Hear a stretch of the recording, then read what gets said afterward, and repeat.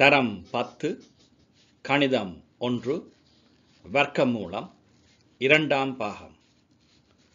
முதலாம் பாகத்தில் நீங்கள் நிறைவர்க்கம் அல்லாத ஓர் எண்ணின் வர்க்கமூலத்தை அண்ணளவாக காணும் முறையை பற்றி பார்த்தோம். இப்போ நீங்கள் யாதேனும் ஓர் எண்ணின் வர்க்கமூலத்துக்கான ஒரு அண்ணளவான பெருமானத்தை வகுத்தல் முறை மூலம் காண்பதை பற்றி பார்க்க போகின்றோம்.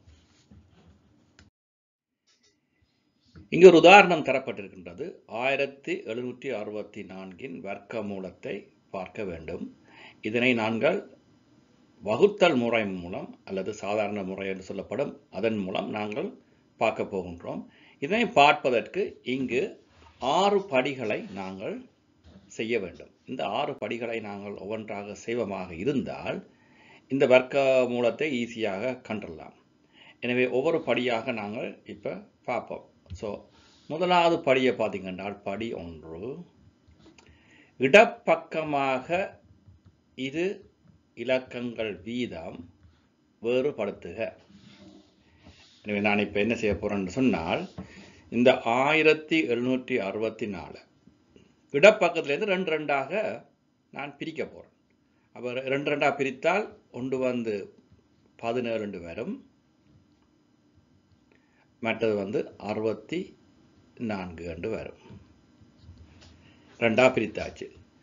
எனவே இது வகுத்தல் முறை என்பதால் நான் வகுத்தல் முறை போல் இதுதான் வகுத்தல் முறை. இனி படி 2, முதலில் வரும் இலக்கத்தின் கிட்டிய வர்க்கமூலத்தை எழுதுக. அதான் இங்கே சொல்லப்பட்டிருக்கு. என்ன, அதாவது படி 2 வந்து முதலில் வரும் இலக்கத்தின் கிட்டிய வர்க்கமூலத்தை எழுதுக. முதல்ல வர்ற எண் அது 17. இந்த 17 எடுத்தோம்னா அது இந்த கிட்டிய வர்க்கமூலம் வந்து 4 தான் அதனுடைய. அதில் 4 இதில் எழுத போகின்றேன். கோட்டிற்கு மேலேயுள்ள எண்ணையும் இடப்பக்கத்தில் எண்ணையும் பெருக. அப்போ நாங்கள் இதில் 4, இங்கே 4 போட்டோம். இந்த கோட்டுக்கு மேலே இருக்கிறது 4, இங்கே 4, 4 16 இல்லையா? 16. அது பிறகு கழித்தம் என்றால் 17லேருந்து 16 போனால் 1. ரைட். படி 4, அடுத்த இரு எண்களை கீழே எழுதுக. அடுத்த இரு என்னது? இந்த 64 தான் அடுத்த இரு எண். அதை நாங்கள் கீழே எழுத போகிறோம். 64. படி 5, கோட்டிற்கு மேலே உள்ள எண்ணின் இரு மடங்கை இடது பக்கத்தில் எழுதுக. ஸோ இப்போ நாங்கள் பார்த்தோம்னால் கோட்டிற்கு மேலே இருக்கிறது வந்து பார்த்தீங்கன்னா கோட்டுக்கு மேலே இருக்கிறது 4. இந்த 4ன்ற இரு மடங்கை இங்கே எழுதுவோம் நாங்கள். அதாவது 4 தர 2 8. இந்த 4ன்ற அதாவது இந்த 4ன்ற இரு மடங்கு தான் இங்கே வருது. 4 தர 2 அதை எழுதிட்டோம். இதில் 8. அடுத்தது படி 6, கோட்டிற்கு மேலே வலது பக்கத்திலும் இதில் வலது பக்கத்திலும் இடது பக்கத்திலுமாக இங்கே இடது பக்கத்திலுமாக இங்கே இருக்கிறது கோட்டிற்கு இடது பக்கத்திலும் ஒரே இலக்கத்தை இடுக. அப்போ நான் இங்கே வந்து 2க்கும் ஒரே இலக்கம் போடணும். முதலாவது நான் 1 போட்டு பார்க்குறேன். 1 சொன்னால் 1 தர 81 சின்ன எழுத்து. எனவே நான் 1 போடாது. அப்போ நான் இனி 2 போட்டு பார்க்க போகிறேன். 2 போட்டு 2 சொன்னால் இதில் 2, இங்கேயும் 2. வந்து 82 தர 2 164. எனவே 1764 64 வர்க்க மூலம் வந்து 42.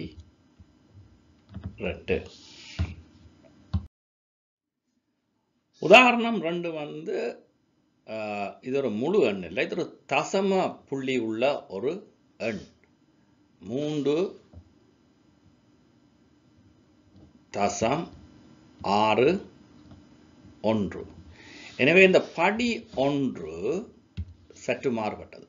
படி 1 வந்து நாங்கள் முதல் சொன்ன படி வந்து இடது பக்கத்திலிருந்து நாங்கள் 2 பிரிக்கணும். ஆனால் இப்போ வந்து என்றால் தசம புள்ளியிலிருந்து இரு இலக்கங்கள் வீதம் வேறுபடுத்துக. நாங்கள் இப்போ வந்து என்றால் இந்த தசம புள்ளியிலேருந்து 2 புள்ளிகளாக வேறுபடுத்தணும். அதாவது இங்கே 61 ஒரு எண், இந்த 3 ஒரு எண், 2 பிரித்துட்டோம். இனி பிரித்தல் இது போடுவோம். முதலில் வரும் இலக்கத்தின் கிட்டிய வர்க்க மூலம் உங்களுக்கு தெரியும். முதலில் வர்றது 3 வர்க்க மூலம் வந்து கிட்டியது வந்து 1 தான். 1 இல்லையா? எனவே இது இங்கு 1ஆக வரும். 1 தர 1 1. இதை கழித்தம் என்றால் 3 1 போனால் 2. ரைட். இப்போ படி 3 எழுதிட்டோம் கோட்டுக்கு மேலே. படி 4. இப்போ படி 4 அடுத்த இரு எண்களையும் கீழே எழுதுக. அதாவது இந்த 61 நாங்கள் கீழே எழுதணும். 61. இப்போ இந்த படி 5 வந்து இந்த கோட்டிற்கு மேலே உள்ள எண், அதாவது இந்த 1 ஐ 2ஆல் பெருக்கி இங்கே போடுவோம் நாங்கள் இதில். ஸோ 1 2ஆல் பிரிக்கணும்னா 2, அந்த 2 தான் இதில் வரும் இல்லையா? 2. இனி இப்போ கோட்டிற்கு மேலேயும் இங்கேயும் ஒரே எண்ணை நாங்கள் எழுத வேண்டும்.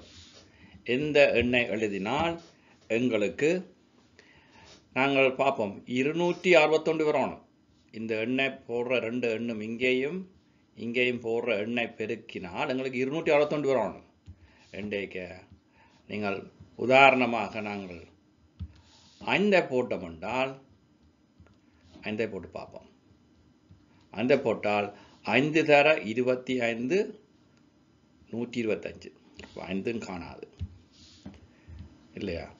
அடுத்தது நாங்கள் 9 போட்டோம் என்றால் இங்கேயும் 9 இங்கேயும் 9 போட்டால் எங்களுக்கு சரியாக 261 வருகிறது. 9 தர 29 261. இது வந்து இந்த எண் வந்து இந்த 9 தர 29. எனவே 3.61 வர்க்க மூலம் வந்து இங்கு தசம் இருக்கிறபடியா இங்கேயும் தசம் 1.9.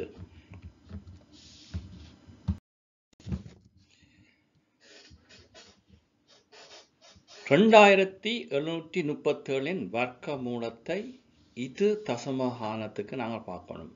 அதாவது இது தசமகானம் இங்கே கரப்பட்டுள்ளது.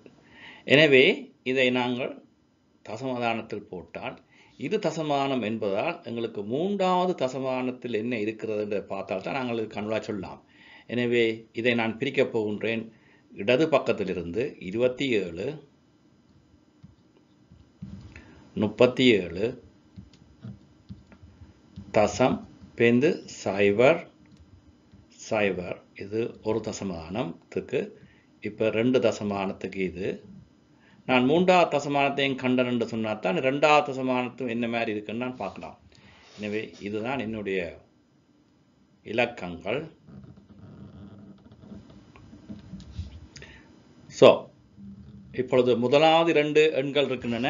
இந்த 2 எண்களும் 27 37. 27 அண்டளவான வர்க்கம் மூலம் வந்து 5. எனவே நான் இதில் 5 என்று போட்டேன் என்று சொன்னால் இதுவும் 5 தர 5 25. இதை நான் கழித்தேன் என்று சொன்னால் இங்கு 2 வருகிறது. இந்த 37 கீழே இறக்கணும். இறக்கணும் என்றால் 237 2 3 7. இந்த 5ஐ 2ஆல் பெருக்கி நாங்கள் இதில் போட வேண்டும். அதாவது 5 தர 2 10 இல்லையா? இந்த 5ஐ நாங்கள் 2ஆல் பெருக்கணும். அது எங்களுக்கு 10. எனவே இங்கு ஒரு இலக்கம் நான் எழுத வேண்டும். அதே இலக்கத்தை நான் இங்கேயும் எழுத வேணும் இல்லையா? அந்த இலக்கம் வந்து எனக்கு 200 இருக்கிறபடிதான் இங்கு 2ஐ போடுவதன் மூலம் 2 தர 52 அது வந்து 204. இதை கழித்தன் என்றால் 204 என்றால் எனக்கு 33 கிடைக்கிறது. இனி இந்த 2 சைவரையும் கீழே இறக்குவனாக இருந்தால் 3300 இருக்கிறது. 52ஐ 2ஆல் பெருக்கினால் எங்களுக்கு 104 கிடைக்கிறது. எனவே இங்கு 104. அது வந்து இந்த 52ஐ 2ஆல் பெருக்கி வருகிறது. 52 2ஆல் பெருக்கினாங்க என்ன? 104. எனவே இங்கேயும் ஒரு எண், இங்கேயும் ஒரு எண் நாங்கள் இட வேண்டும். அந்த எண் வந்து 3. இங்கே 3 போட்டு இங்கே 3ஐ போட்டால் இந்த 3ஐ இதால் பெருக்கும் பொழுது எங்களுக்கு 3 1 2 9. இதை கழித்தால் எங்களுக்கு கிடைக்கிறது 1 7 1. இனி என்ன செய்ய வேண்டும்? இந்த சைவரையும் கீழே இறக்குவோம். இறக்கினோம் என்றால் 0. இனி இப்போ இந்த 5 2 3 523 இடை 2ஆல் பெருக்கி இங்கே போடணும். இங்கே போட்டால் மேலே இருக்கிற வந்து 523 அல்ல, இங்கே மேலே இருக்கிறது 523. அது 2ஆல் பெருக்கணும் என்றால் 1046. இனி இதில் ஒரு நம்பரை போடணும், இதில் ஒரு எண்ணை இடணும். அந்த எண் வந்து இதுக்கு சமனாக வர வேண்டும். எனவே இங்கு 1 7 1 0 இருக்கிறது. இங்கு 1 0 4 6 இருக்கிறது. எனவே 1ஐ போட்டோம் என்றால் எங்களுக்கு 1 0 4 6 1. எனவே இதை கழித்தால் எங்களுக்கு 6 3 9 1 6 3 9 1. இனி இந்த 2 சைவரையும் கீழே இறக்கினால் எங்களுக்கு கிடைக்க போகிறது இதனுடைய 5231. அதான் மேலே இருக்கு. அது 2ஆல் பெருக்கினோம் என்றால் எங்களுக்கு 10,462 கிடைக்கிறது. எனவே இதிலே ஒரு எண், இதிலே ஒரு எண் திருப்பி நாங்கள் போட வேண்டும். அந்த எண் வந்து 6. 6ஐ போட்டால் இங்கு எங்களுக்கு கிடைக்கிறது 6 2 7 7 5 6. இதை கழித்தால் எங்களுக்கு 2 6 8 7 6. இதோட நாங்கள் நிறுத்திக் கொள்ளலாம். பார்த்தீங்கன்றால் இந்த 3வது தசமானம் 5க்கு மேலே இருக்கிறபடியால் இங்கே 6 இருக்கிறது. 5க்கு மேலே இருக்கிறபடியால் இந்த எண் வந்து இனி 2ஆக மாறும் இல்லையா? எனவே எங்களுக்கு தெரியும் 2737 வர்க்கமூலம் அண்ணளவாக 52.32. உதாரணம் 4. 3.421 வர்க்கமூலத்தின் பெறுமதியை 2 தசமகானத்துக்கு காணணும். எனவே இது வந்து இந்த இலக்கங்களை நாங்கள் இடது பக்கத்திலிருந்து பிரிக்கணும். முக்கியமாக இந்த தசமானத்திலிருந்து பிரிக்க வேணும். எனவே இதை பிரிப்பதாக இருந்தால் 3 அது ஒரு இலக்கம் தான். இந்த தசமானத்துக்கு முன்னுக்கிற ஒரு இலக்கம். இனி பின்னுக்கு வர இலக்கம் தான் 2 2 பிரிக்கணும். அதாவது 42 1 0 0 0. எனவே இது எங்களுக்கு காணும்னு நினைக்கிறேன். இதில் 1 2 3 தசமானம் இருக்கிறபடியால் எங்களுக்கு 2 தான் தேவை. 3 எடுத்தால் தான் நாங்கள் 2ஆவது சொல்ல முடியும் இதான்னு சொல்லி இல்லையா? அப்போ இதை நாங்கள் பிரித்தமாக இருந்தால் ஓகே.